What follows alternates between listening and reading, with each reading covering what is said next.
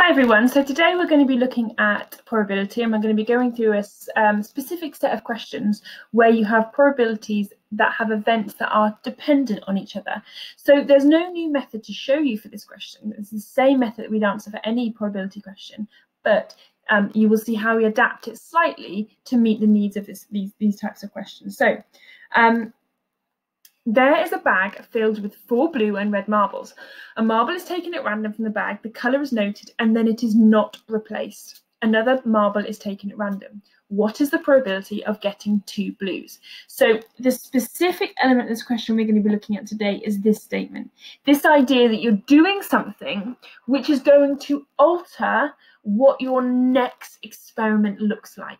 So the fact that you are going to be taking a marble out of the bag and then repeating the experiment without pushing that marble back in will alter the probabilities in your second experiment. So let me show you this visually with how we set out our problems. So if you remember, any probability question, we always write out like this. We state, what is the event? What are the possible outcomes? And then we do our maths part, which is, what are the probabilities? So in this question, we have the first event is to pick a marble. And the different outcomes that you could get are blue and red. So you could get a blue marble or a red marble. And in your first pick, it should be pretty obvious that the probability of getting a blue one is 4 out of a possible 8 marbles, and red is 4 out of a possible 8 marbles. It's a fair test. You're just as likely to get a blue as you are a red. Now, you then repeat the experiment. So we have another event, outcome and probability set up here, EOP if you want to do it nice and quick. So your event is the same. You're still going to pick a marble and the outcomes are the same. You could still get a blue or a red.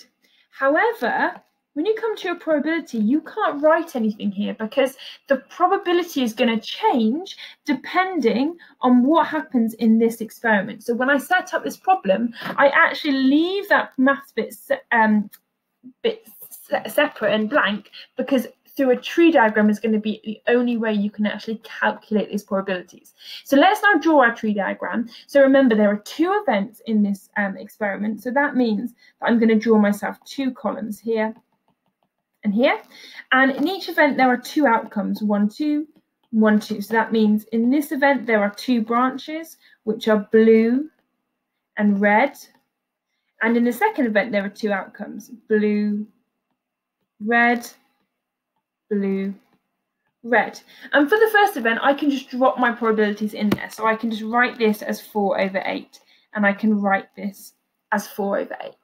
However, when I go to my second event, it depends on what's happened in the first event in terms of how I then calculate probability. And the easiest way is to actually show you what this looks like as a problem. So if I just make this a bit smaller and bring this up here, I'm going to draw my actual bag.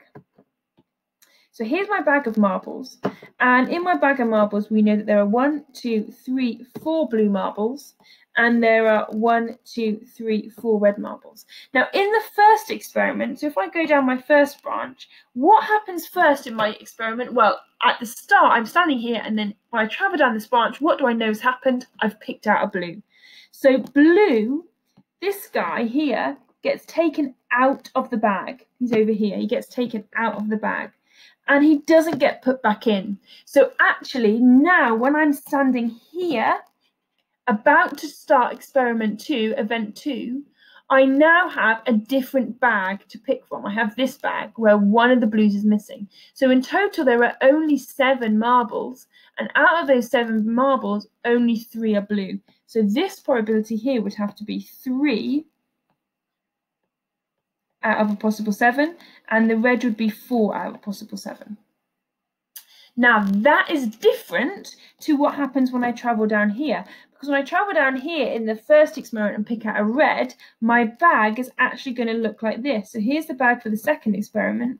You started with 1, 2, 3, 4 blue, 1, 2, 3, 4 red. And for this experiment, so for this one, if that represents this and this represents that one, what happens in this one? Well, it's not blue that gets taken out, it's this guy here, this red. So the red gets taken out, which means that when I repeat that second experiment, the chances of getting a blue haven't changed. They're still 4 out of 7, but red has now changed and become 3 out of 7. So what this is demonstrating is the probability of getting a red in the second event is not the same.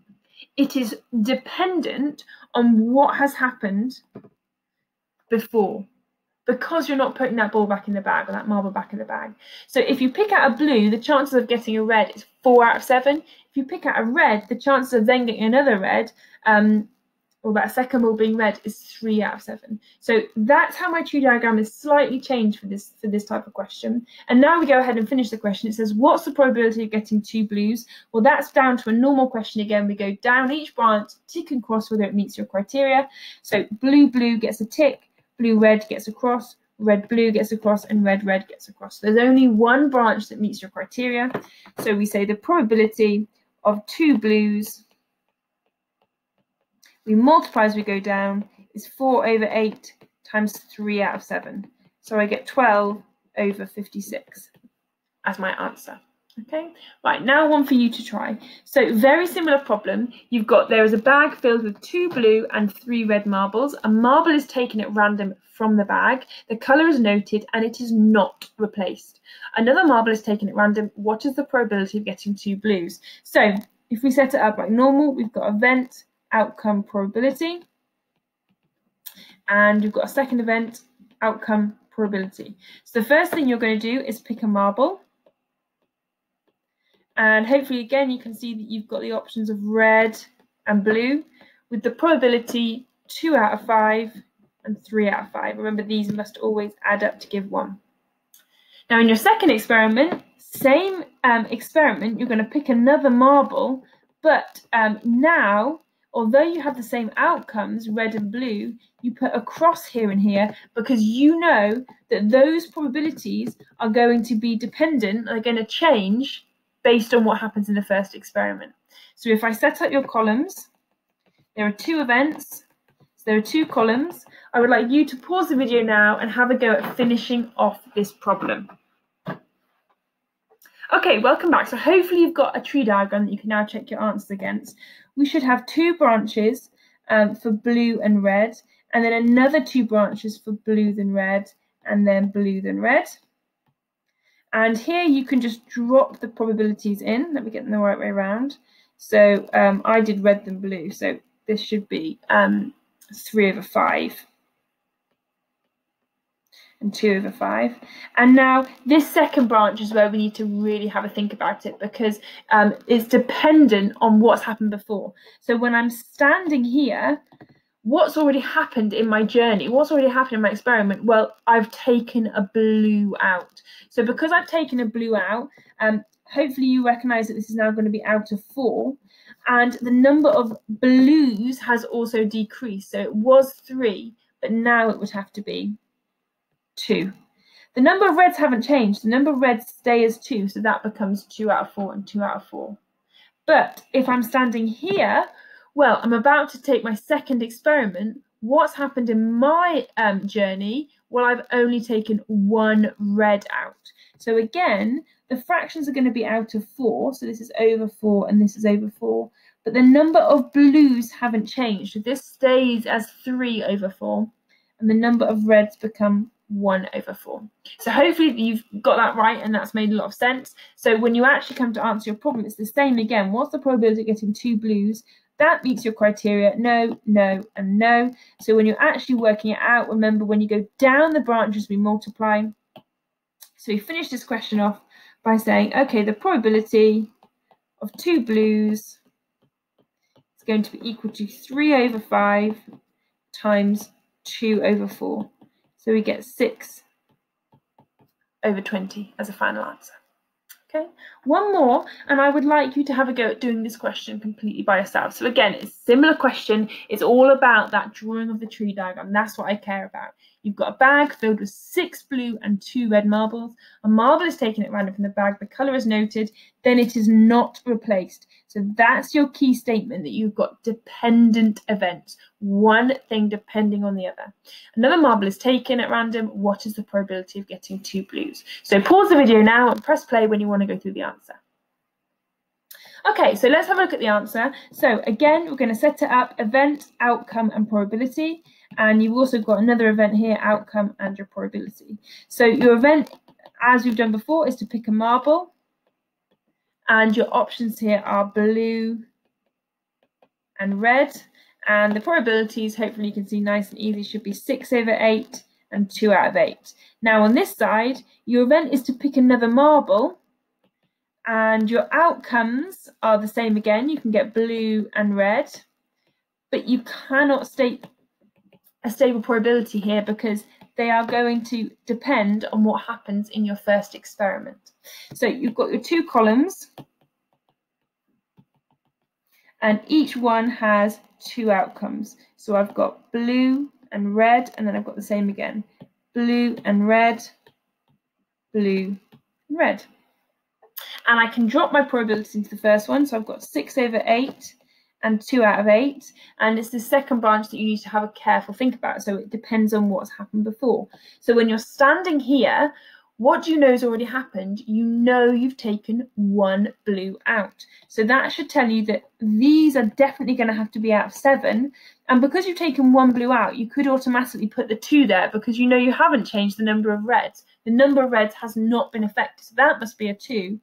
But the number of blues, you've taken 1 blue out here. So if you started with 6, that means you only have 5 left. So 5 out of 7 goes here. And very similar story when you're standing here. So you're at this point here, you're about to pick your second ball. You had 8 to start with, but if you've already taken 1 out, this is also out of 7, out of 7. When you're standing here, what's the one thing that's happened? Well, the one thing that has happened is that you've taken a red out. So the number of reds should decrease by 1. So that becomes 1 out of 7. But the number of blues hasn't changed at all. So that is your correct tree diagram. And if you've got the correct tree diagram, everything else is very simple. You want to find the probability of getting 2 blues. We've done this a few times now. It's only the first one that's picked. So final answer, the probability 2 blues is 6/8 times 5/7. So we get 30/56.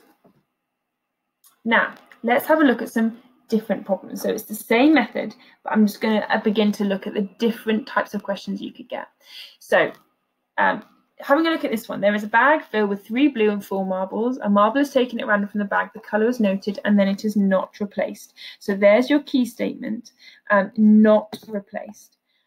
Another marble is taken at random. What's the probability of it getting exactly 1 red? So again, you should now be really confident at drawing these tree diagrams and answering this problem. So pause your video and press play when you want to have a look at the answer. Okay, so if we're having a look at how we're setting this up, very similar. We've got event, outcome, and probability. And your first event is pick a marble. Again, you've got blue and red. And for the first experiment, you know that this is going to be 3 out of 7 and 4 out of 7. And then your second event is to pick another marble. The outcomes again, you could get a blue, you could get a red. And the probabilities you can't calculate because they are dependent on what's happened here because you're not replacing the ball. Now that means that I've got 2 columns and 2 branches in those columns where you could have blue and red, blue and red, blue and red. And the first probabilities you can drop in nice and easy. The second probabilities, hopefully you can recognise they're going to be out of 6. And then what's happened when you've stood here? Well, when I stand here, I've only taken 1 marble out and that marble has been blue. So if I started with 3 blues, I now have 2 blues and the number of reds are not going to change. So this stays as a 4. And same again, when I stand here, what's happened? Well, I've only taken out 1 marble. So these should be out of 6 and out of 6.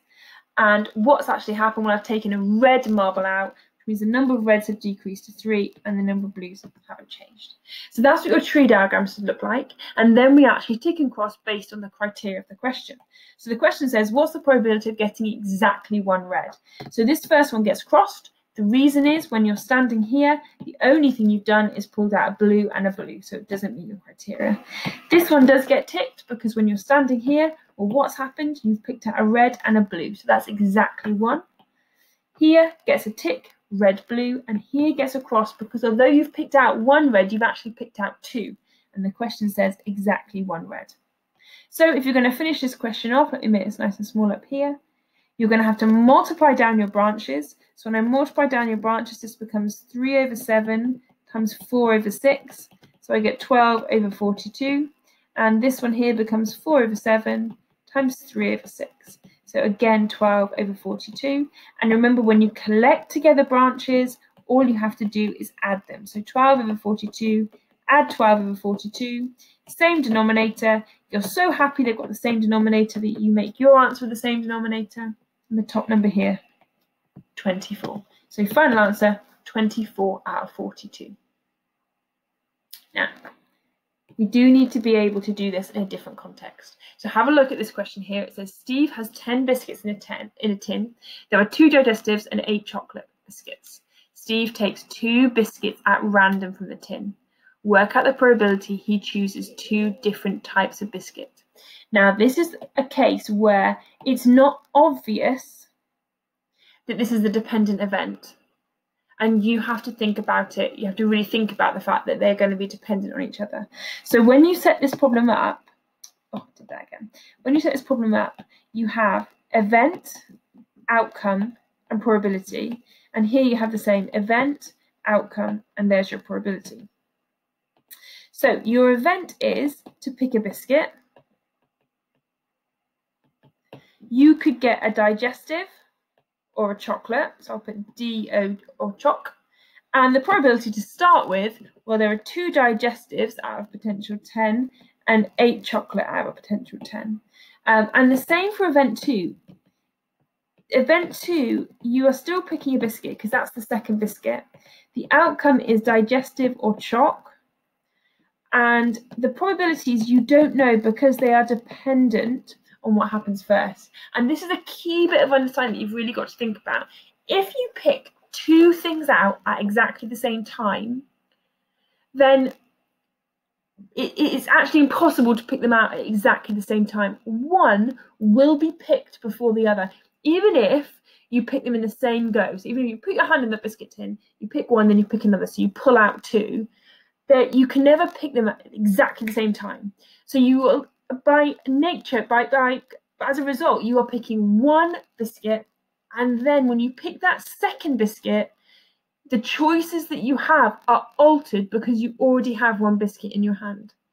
So this is an example of where you have dependent event, but they don't state that it's dependent. You just have to remember that if they're telling you they're picking 2 things at the same time, so this statement here, Steve takes 2 biscuits at random, because they're saying they're taking it at the same time, that means that second biscuit will be slightly picked up slightly after the other, so it will be dependent on it.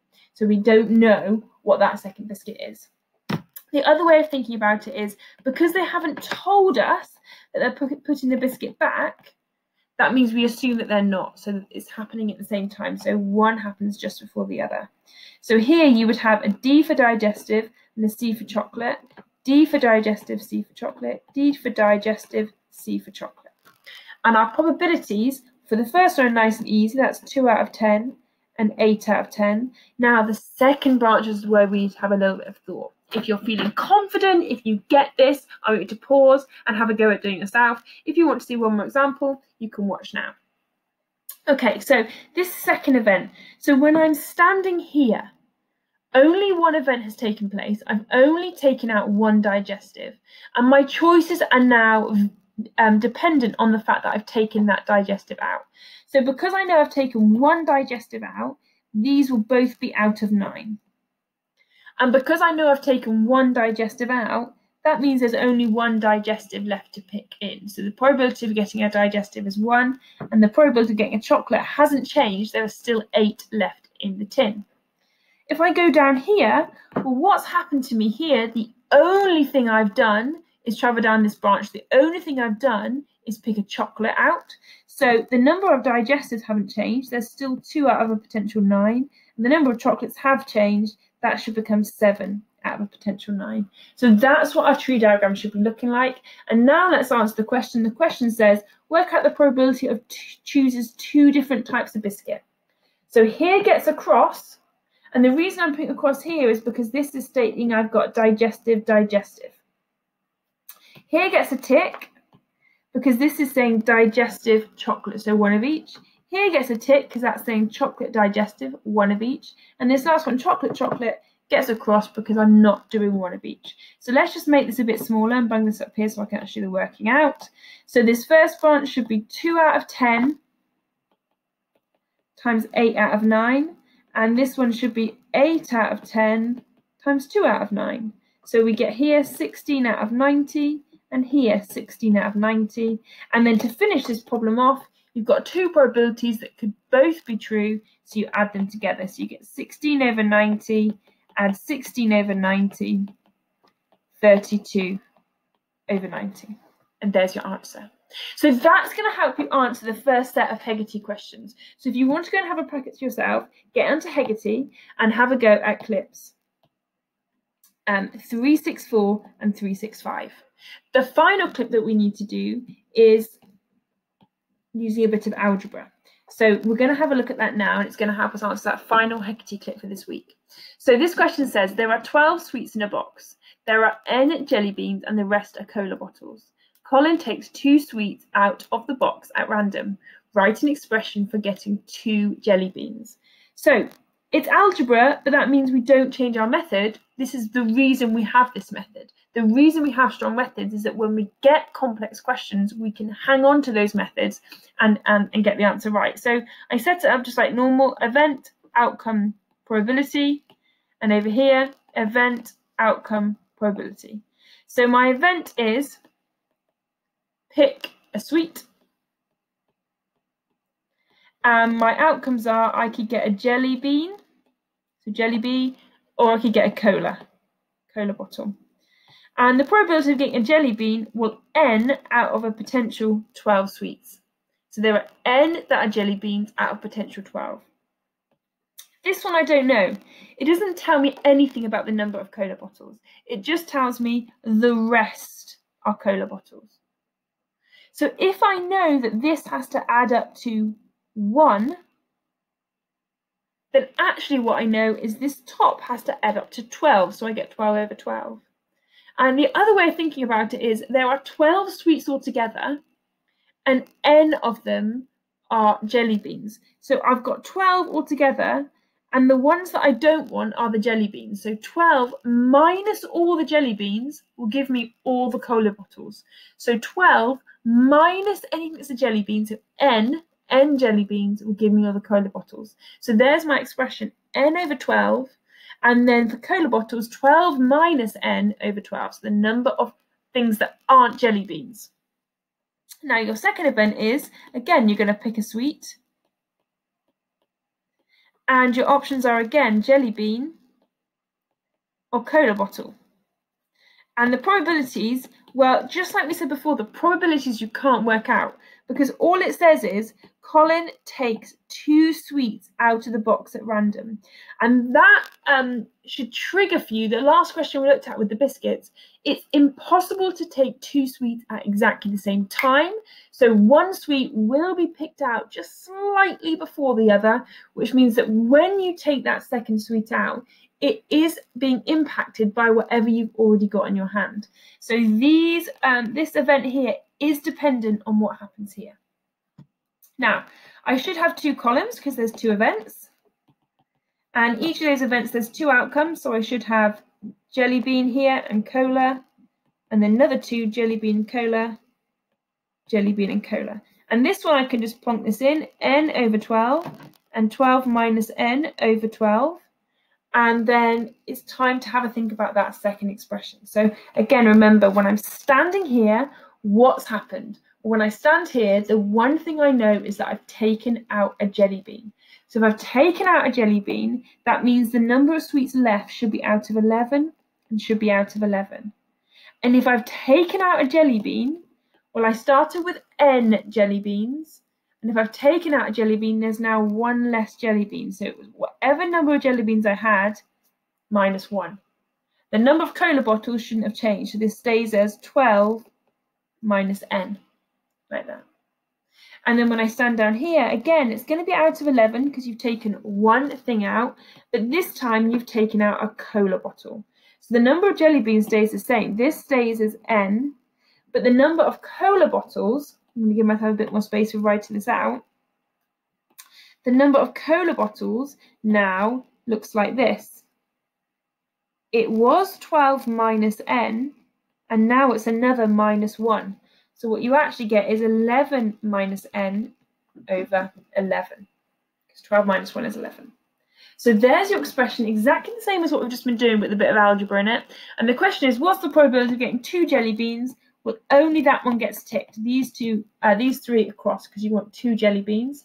So you know what you're looking for. So if I just make this a bit smaller, bring this up here, that means that when you're looking down this branch, an expression is going to have to be n over 12 times n minus 1 over 11. And when you multiply together fractions, you do exactly the same. If you're doing number or algebra, you multiply across the top, multiply across the bottom. So final answer here, n brackets n minus 1 over 132. And there's your expression. Let's try another one just like it to see how well you can demonstrate this. So this says there are 6 sweets in the box. There are n jelly beans and the rest are cola bottles. Colin takes 2 sweets out of the box at random. Write an expression for the probability of getting 2 cola bottles. So same as before, you've got event, outcome, probability, event, outcome, probability. And I want you to have a go. Just pause this video and just fill out that table for me, then check it before you do your tree diagram. So pause now to fill out that table. Okay, welcome back. So our events should be that you can get our event should be that you are picking a sweet. So what are you actually doing? You're picking a sweet. And your potential outcomes are jelly beans or cola bottles. And then your probabilities, really think about this. Jelly beans, well, there are n out of 6. So there are n jelly beans out of a potential 6 sweets. And if you want to know how many are cola bottles, we'll take the total number of sweets altogether minus the ones that are not cola bottles. And you know that n are jelly beans. So 6 minus the number of jelly beans will give me the number of cola bottles. So 6 minus n over 6. On this side, your second event is exactly the same. You're picking a sweet. You've got jelly beans and cola bottles.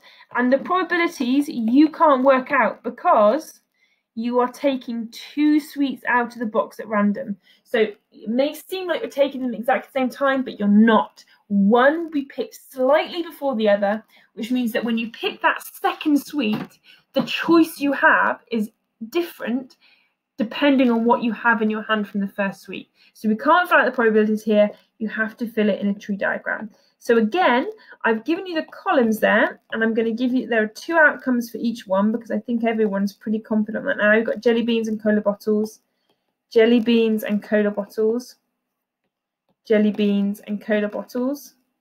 And I would like you to have a go at filling in the probabilities for each of those branches. So press pause now and press play when you're ready to check your answers.